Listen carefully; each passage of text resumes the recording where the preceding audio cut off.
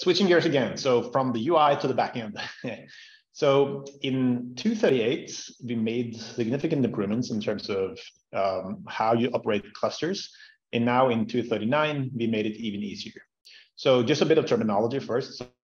So when you talk about nodes and clusters, it essentially means deploying multiple servers or containers to provide a single instance of DHIS2. So we know that many people still run DHIS2 using a single server or container.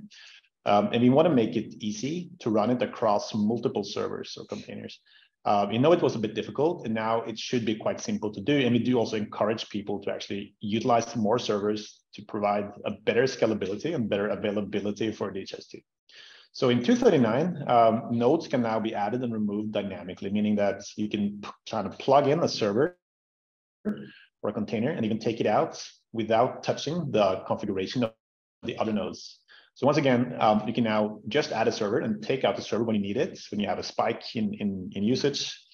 And then you can also take it out when you want to reduce the capacity without touching the other servers. This is very helpful, especially in orchestration frameworks like Kubernetes, where you don't really want to touch or even know about the other members of the clusters if you want.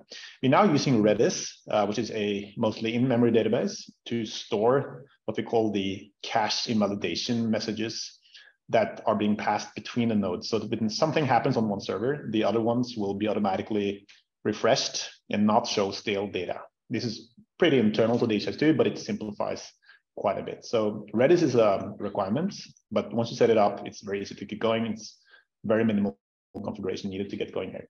Everything is in the DHIS2 docs sysadmin guide. So we recommend that your sysadmins go there and check it out.